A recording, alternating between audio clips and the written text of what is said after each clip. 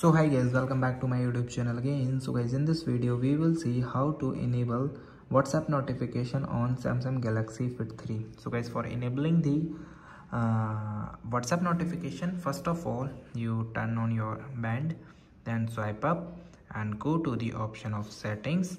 In the settings, go down and tap on the option of notification, then show notification when your phone not in use. So it's simply tap app notification. Now it goes to your phone screen. After phone screen, in your app notification you find your WhatsApp. So move downward and finding the WhatsApp, so go down. Okay, so here it shows the WhatsApp.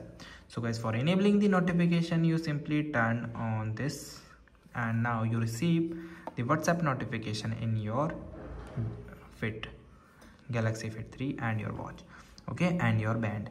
So guys, thank you and have a nice day, and subscribe our YouTube channel for the further information. I hope this video is very helpful for you.